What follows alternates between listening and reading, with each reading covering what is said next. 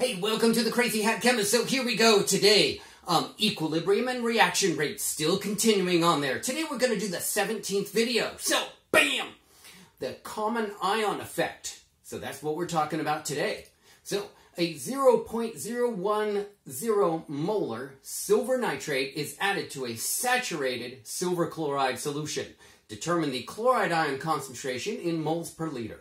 So the first thing that we really need to do is we need to know our solubility rules. The other thing we need to do is we need to know our table of KSP values. And both of those are previous lectures that I have discussed already before. Check them out. Okay, so we're going to write out the equation for silver nitrate. So silver is a 1+, nitrate is NO3 minus 1. You're going to take the bull by the horn, flip, bring it down, and then you're going to write the equation for silver nitrate. Now that you're going to figure out what is silver nitrate, that's what you need your solubility rules for. So you're going to figure out what silver nitrate is in terms of, is it a solid or is it an aqueous solution? And then you should ask yourself, anything with a nitrate is aqueous no matter what. So therefore, silver nitrate is actually a salt, and it will dissociate 100%. So therefore, you're going to write out the products of this, which is a cation and an anion, and that is a silver ion and a nitrate ion.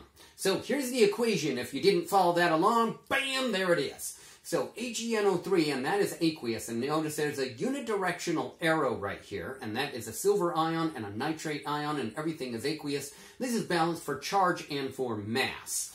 Okay, and it says in the problem that you have a 0.010 molar solution of silver nitrate. So since this is a salt, it dissociates 100%, then I can come up with what are the concentrations for both of the products based on their mole ratio.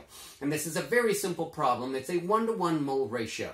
So one stoichiometric coefficient in front of the silver nitrate. And so how many nitrates do you have? 1. So therefore, you have a concentration of 0.010 molar nitrate ion concentration. Again, you're going to do the same thing with the silver ion, and that is silver nitrate and silver ion are also in a 1-to-1 mole ratio. So now we know the silver ion concentration. All right, so the next thing that we're going to do is we're going to take a look at saturated silver chloride. So silver chloride is... Now, you're going to look at your solubility rules for this here again. And chlorides, bromides, and iodides are soluble except for silver, plumbus, and mercurous. And there's one of them that makes it an insoluble precipitate. That is, silver chloride is an insoluble precipitate. And then we're going to write the equation for this one. And this one is very different from the salt that we had there before. You should see the double arrows right there let you know that this is an equilibrium reaction. The silver chloride is solid, and you get two aqueous things, and that is the silver ion and the chloride ion.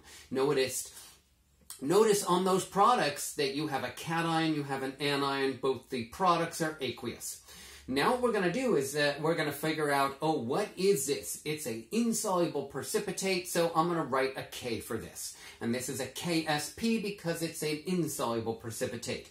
And you're going to write the K expression for silver chloride in that equation. So it's products over reactants with the stoichiometric coefficients as exponents, and what are not included in any K expression, that is a solid or liquid, are not included, the aqueous are. So therefore, this does not have a denominator, and here is our KSP expression right there. So it has stoichiometric coefficients of 1. So it's really, really simple. Now what I want you to do is, we had a table of solubility product constants that I had before. You're going to find that table of solubility product constants, look it up online, find it in your textbook, whatever it is, and you're going to find the value of the KSP for silver chloride. So go pause the video, find that value for silver chloride. Look at one of the previous videos if you need to. So I'm going to substitute in the value of KSP for the KSP. And that's what I have right there. So the value of the KSP is 1.8 times 10 to the negative 10. Where did I come up with the 1.8 times 10 negative 10? That was from my KSP, my solubility product constant table at 25 degrees Celsius. It's assumed at 25 degrees Celsius on all these problems. Now, it says determine the chloride ion concentration in moles per liter. So I need to have solved for the silver ion. So do I have the silver ion concentration? You betcha.